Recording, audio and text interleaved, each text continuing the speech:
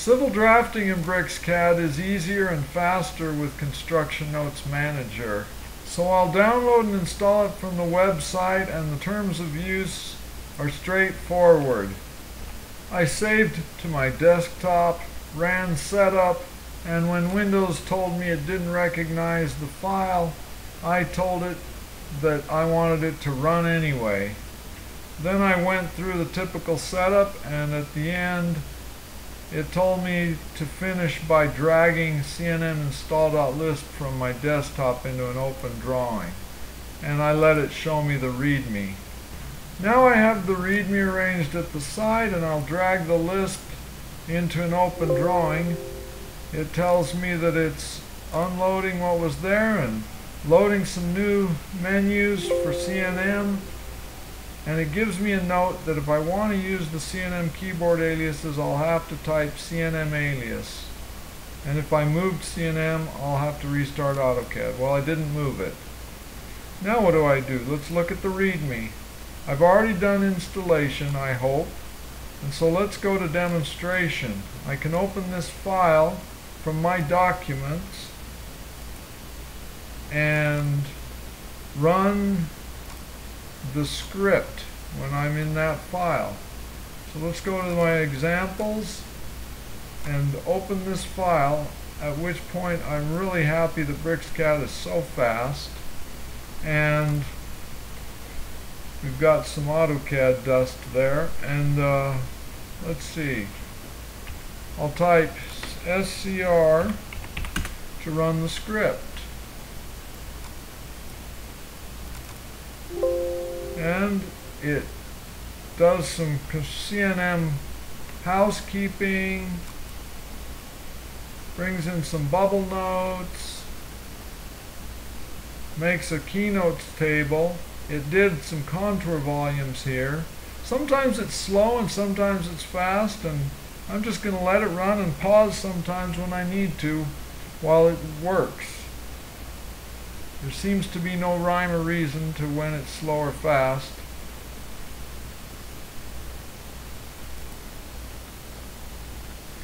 Now it made a keynotes table, drafted some utilities, put in some lot numbers. It's drawing a profile, and then it offset some curb, gutter, sidewalk from the right-of-way line using M-offset. So I know CNM is installed and working. And let's see some of the tools that it's offering to me. The first one, Construction Notes Manager itself, is not specifically a civil tool. The way it works is I edit my project notes using this pencil, then I put in some bubble notes like this, and then I make my keynotes table. I'll try that right now. I'll edit my project notes. It'll bring them up in a spreadsheet, and I'll see the list of notes that I've defined for this project.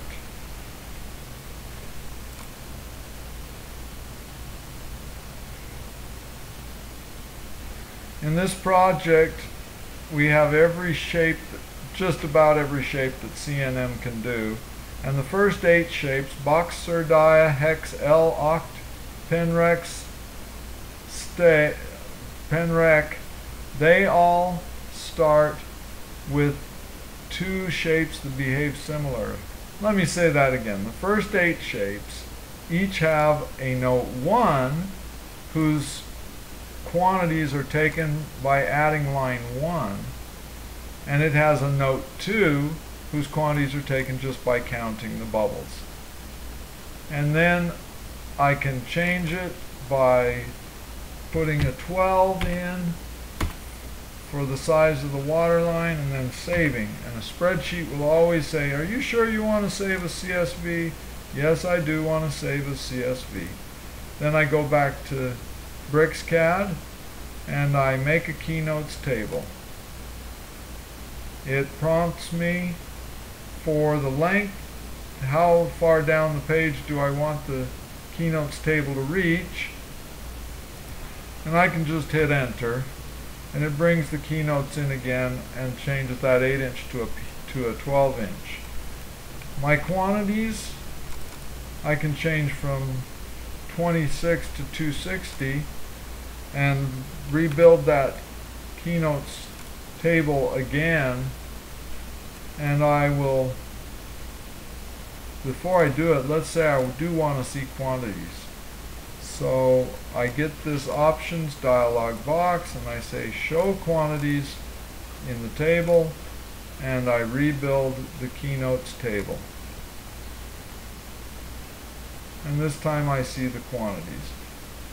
All the tools that are with Construction Notes Manager are going to respect the settings of the layer settings file.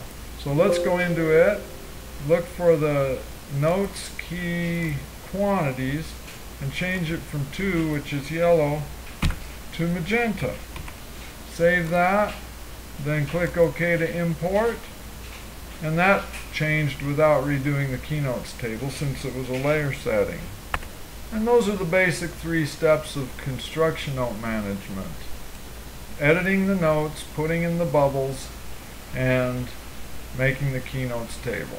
Then let's see the other things that were included in the demo.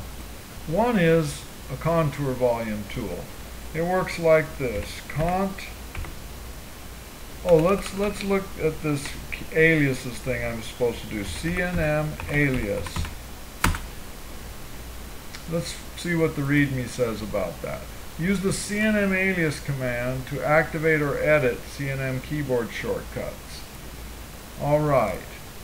Do I want the keyboard shortcuts for CNM tools? Out of the box, this is going to be no. But I've already picked yes, so it says yes now. And I'll go ahead and accept yes. Do you want custom list changes to the PGP definitions? No, I'll accept no. Do you want some verbatim list duplications of the stock definitions? No. And do you want to edit any? No. I guess I have to type no. So I type yes, no, no, no. And now I can either go, well, now I can type contvol and pick a contour at this elevation. It doesn't really use elevations, it uses intervals, and it's currently calculating with the conic volume method. I can change volume method to average, but I like volume method conic. And I can change contour interval to 2 feet, and then start picking contours. And we would expect that since the contour interval is twice, the volumes should be twice what they were. Oh, except this one was only 2 feet deep.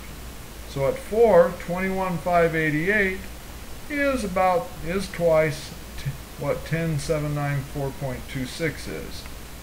Alright, so that's the contour volume tool.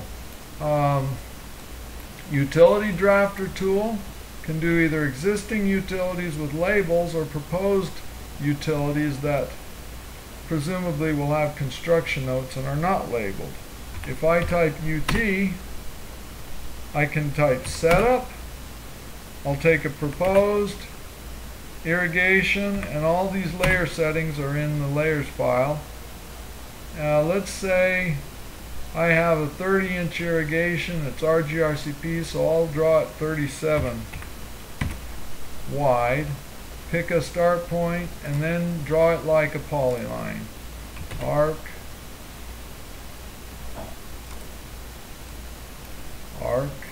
and then return. And there I have a irrigation utility. And I can do the same thing with existing, and they'll look somewhat like this. It also showed us multi-offset. The way this worked was I said M, O, F, and we'll look at where this is all written down, where it's documented, and it asks me to pick an object to offset, and then the side to offset, and there it does all those things. Or I can go into setup, and it wants me to tell it how to do everything. Or I can just hit enter to read the list from some saved drawing text. And it tells me to pick the text. And if you see right here, it says 10.5 feet away is the pavement edge, 9 feet away is the curb face, etc. So I pick this, and it sets those as the offsets. And then it asks me for an object, another object, and I can lay out my subdivision pretty fast. That's kind of a nice help for civil engineering. And the other one, another one it did for us was lot numbers. Lot numbers worked like this. Lot num, first number of series, I guess is 10. Actually, let's go into OSNAPs and let's set our OSNAP to mid so that I can do this really easy. Alright, let's say lot num, first number of series 10, and the first point is the mid of there, then the mid of there, then the mid of there, 12, 13, and so on, 14. Let's see now. It also did a profile, which is very civil. This profile, again, is not due to any 3D modeling. It's just a drafter, and this profile was drawn from this profile data file in the examples folder. And what this looks like is it's got a bunch of cryptic stuff that mainly is station and elevation. That's the main meat of how this works. You can have some offsets for labeling. You can have some labels also. And you, of course, have a reference point to anchor the profile to the drawing. You have a exaggeration, and you have a format for the file. This says that the file has columns 10 wide. And you've got things that say it's a 4-inch curve, and it's a little bit cryptic, but there is a documentation, and that's how this profile was drawn. I should turn the screen. Okay, there. That shows how it works and what it looks like. Alright. That looks like all the demonstration tools that were in the script. In addition to that, let's try a few other things. Let's do a bearing and distance on a line, and pick this line, and then pick this line. That's kind of handy. And then let's do a bearing and distance by picking from this point end to end of that. Now suppose we have a really short one like this one that may not be able to fit anything. We might want to do a BD, L, and then L for a leader. Alright, that guy is annotative, he's M-text. So we would need probably him to be changed to 0.1. Okay. Let's think. For this curb return, I'll need a fillet, so let's use multi-fillet.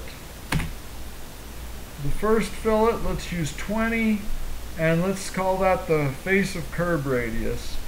So I'll hit enter, and it says first entity. Let's pick this face of curb, then this face of curb. First entity for next fillet. Let's pick this back of curb, and then let's pick the lip of gutter. Alright, and we've got, well, that did not work right. The radius did not grow. And so there may be a problem. I'll pause and see. I'll try running it without any running O-snaps. Apparently I did not program it to check for running O-snaps. So let's try multi-fillet 20.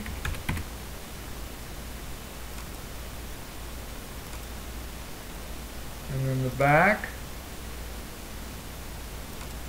And then the face, or the lip.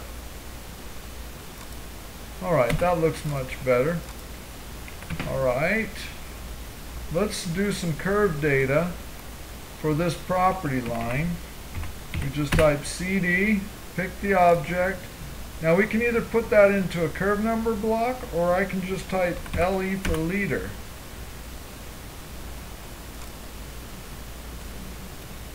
And it gives me the curve data, but again it's M text and it needs to be 0.1. Normally I draft on a black background, but this is a new installation of BricsCAD, so I haven't changed my background to black yet. Let's try that and see what we get. Alright, much better. Okay, let's suppose I need to get the area for this, for each lot. So I'll use the boundary polyline command, and then, oops, I didn't finish it right. Okay, and then let's use the square feet command to pick that and put the square feet there. So now we know that's a 5,500 square foot lot, which is kind of nice. That was just the area of the polyline. Of that, we also have square yards, square miles, and acres. So why don't I try doing acres? Let's do the boundary of this lot, and then let's do acres. I think it's just AC. Okay, yeah, and that'll respect, if I change my units using the pause command, change my units to 8 and then do acres, I'll get a lot more precision. Alright, I'm kind of tired of these big labels, so I'm going to use FF to freeze them, which is not all that amazing anymore since AutoCAD has a lay freeze command. But let's try putting stations on this center line with stay CL. It says, what's the starting station as a real number? Well, I'll just use 1,000, 10 plus 0, 0, and pick the polyline center line. There's probably a problem. This is not a polyline. So let's undo. And let's turn it into a polyline. Polyline, edit this guy, turn him into one. Now he's a polyline. Now let's try stay CL 1000. And let's see if he'll label this time. Not that great. Maybe he's still not one. I'll pause and see if I can figure out what's going on. Alright, I'm guessing this old routine may have trouble with annotative text styles, so I just made the current text style non-annotative, and I'll try again. Still unsure here. Pick the center line. Well, that's better. I think it might be backwards. Try it again. Alright, that was the problem. I thought this was smart enough to work with backwards polylines, but it wasn't, so I flipped the polyline around, and if it were curvy and complex, I would have had to start again with a little piece, explode it and somehow make it start at the end I want it to start at. Now it's 100, so there's 200, 300, and I stationed it. Not very fancy. All that's okay, but where do we figure all this out, and where's the reference? The reference is in the Construction Notes Manager folder. Let's see where that is by typing Options, Files, and we see that Construction Notes Manager was installed here. I'll copy that, and then I'll go to my Windows Explorer and paste that in. And we've got the Construction Notes Manager folder, and in that folder there is a CNM command reference. I can open that up, and it's been sorted in order of coolness. But there is also a possibility of sorting it by category. Let's try the coolness one to explore a few more. But for example, first, let's try searching for multiple offset. See if we can find multiple offset. And there it is, multiple offset, offset with one pick to multiple distances and layers. We can also search for lot number,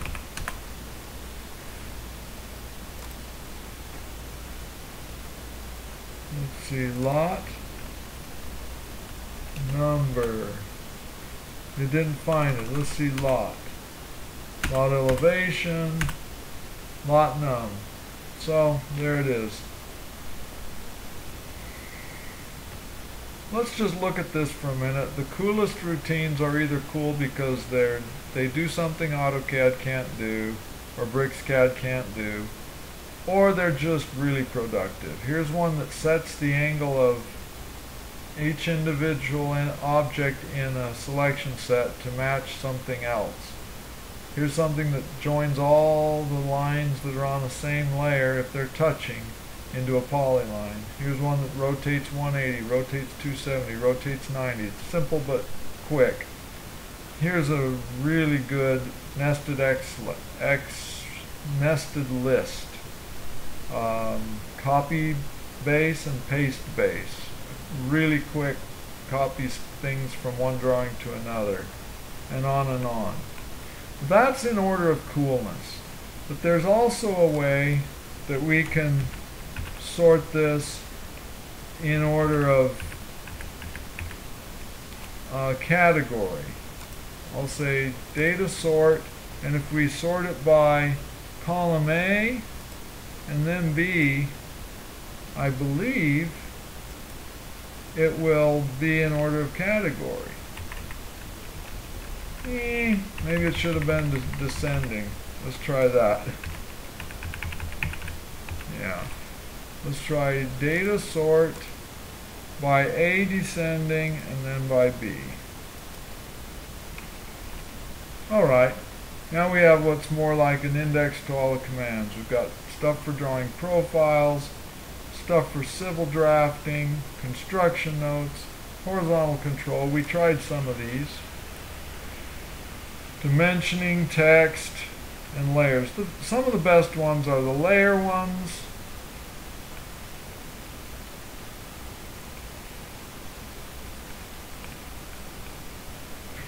But you can look through this at your own leisure and try out any one of these commands and maybe pay attention to the coolness factor. Browsing through here for some interesting ones, I found one that's called curve that draws an arc with a requested length. That's an odd beast, but sometimes really desirable. All we have to do that is say, I want a curve about the end point, say, of this, and its center would be the center, I suppose, of this right-of-way, and then I want the length to be, it says negative for clockwise, so let's say I just want it 10 feet. Oh, I went counterclockwise. Alright, so there's our 10-foot long arc. If I used CD to label that guy, and then said leader, he is what we wanted, 5010 with a delta. Interesting here is that it responded to the units. So if I say units 2 or unit surveyors, and then I do CD, and then leader, I'll get a different precision on my results. Let's look for another one. Here's an interesting one. Tap. Draws a sewer tap. So let's pretend the center line is a sewer, and I'll just type tap. Pick that, and let's say downstream is this way. The chamfer distances are 20 and 20, so let's change the chamfer distances to 2 and 2. Distance 2 and 2, and then let's run tap again. We'll do one for this lot, this lot, this lot, and we could put those right at a public utility easement or anything, and this makes it very fast to draw those. This one looks interesting. Let's try it. Tap invert. Calculates the invert at the end of a perpendicular sewer tap by picking. I want to try that. Tap invert. Main diameter, 8 inches. Slope of main from manhole, 0.33. Slope of house connection, 0.0104. That's an 1/8 inch per foot. Select downstream manhole. Oh, well, gee, I don't know what that means. Let's just try endpoint. Invert of main line at downstream manhole. Well, let's say 0. Sewer main line. Pick it. Sewer tap end. Okay. Select text to replace with selected invert. It didn't do it. Tap end. Text to replace. Oh, that time it did. 2.11. Well, that's kind of cool. 2.19. Okay. Well, I don't know what I did wrong that one time, but this is calculating all my tap inverts. That's kind of nice. Okay, anything else interesting? Here's one. Is tan. Is it tangent? You can check a drawing to see if it's been drawn with precision. You just go to this area here, type is tan, pick the arc, then pick the line, and it says they're pretty close to each other, to the 10 to the negative 13th. That's pretty close. The difference in their angle is 360 exactly, so they're tangent. I've been told that this one is amazing for quantity takeoffs. Add the lengths of selected lines and arcs. Let's use off isolate, OFI, to isolate this lip of gutter layer, and then let's use ADL to add up all the lengths of these lips of gutter, and it tells me I've got 1832. So that was a real quick quantity of the lip of gutter. Not bad. I accidentally got confused about when I was recording and paused, so I'm not sure whether I used ADL yet, but let's try OFI to isolate this face of curve, and then use ADL to select all these faces of curve, and I got 1832. Then I just use lay on to turn them back on. As long as we're doing quantity takeoffs, let's try text sum that adds the values from the selected text strings. Let's do some square yards, pretending this is pavement, for this, this, this, and this. I've got a bunch of isolated areas with their square yards, and then we'll just do text sum and pick these 4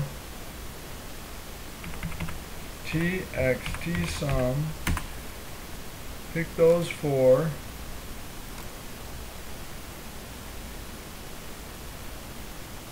I wonder why it says center of circle, midpoint for text. Oh well, it added them up. Sometimes. Well, I've rambled enough for now, and you can explore, but there's one called wall that does a similar thing to this trick with a polyline on the inside and 2 on the outside, and draws you a wall. And I'll let you explore the command reference and see what you can come up with. If you have any questions or problems, let me know.